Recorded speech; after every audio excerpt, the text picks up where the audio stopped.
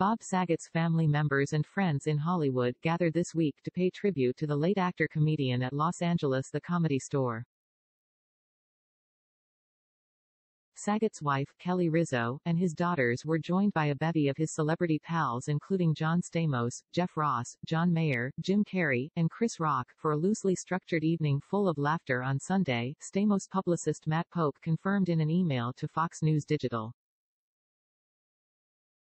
Saget, a comedic giant also known for his longtime TV roles as Full House patriarch Danny Tanner and the former host of America's Funniest Home Videos, died suddenly last month. After shedding tears and sharing sincere remembrances of their family member, friend, philanthropist and funny man Bob Saget at his funeral 2 weeks ago, it was time for those who loved him most to give him the send-off he would have truly loved, Pope said. Since Bob left this world mid-joke on a comedy tour, it only felt right to honor his memory in a place where the lights are.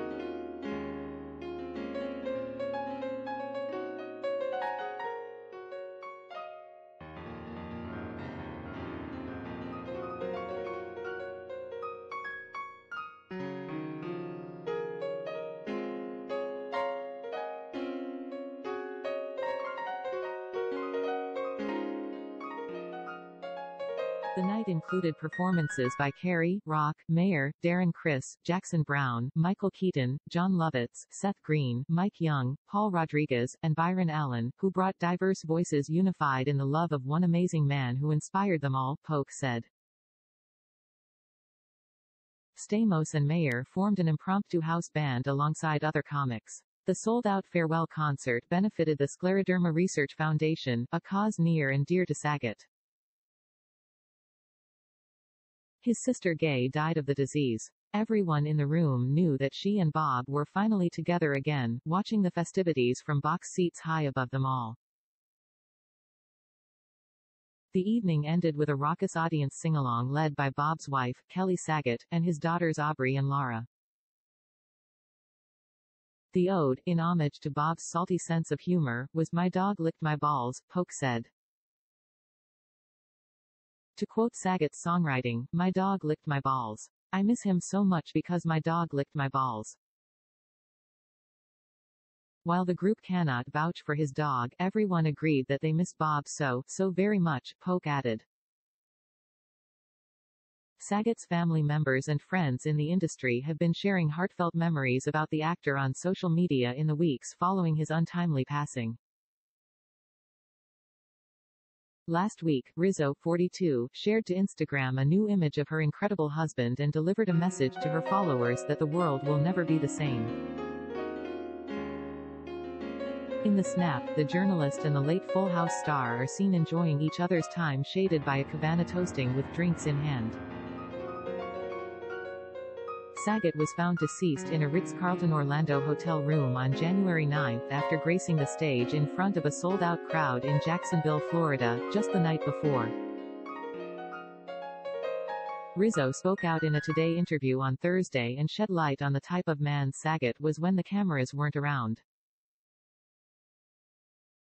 It was still the same. He was there to just enjoy life. And he just wanted to make people feel good, Rizzo explained. I mean, if we went to a restaurant, he would talk to all of the waiters, the waitresses. He knew all the hosts. Everybody knew him and loved him. And his constant message was just treat everybody with kindness because he had gone through so much in his life, and he knew how hard life could be. Rizzo continued, and so he always was just so kind and loving to everybody, she continued. He was just the best man I've ever known in my life. He was just so kind and so wonderful, and everybody that was in his life knew it.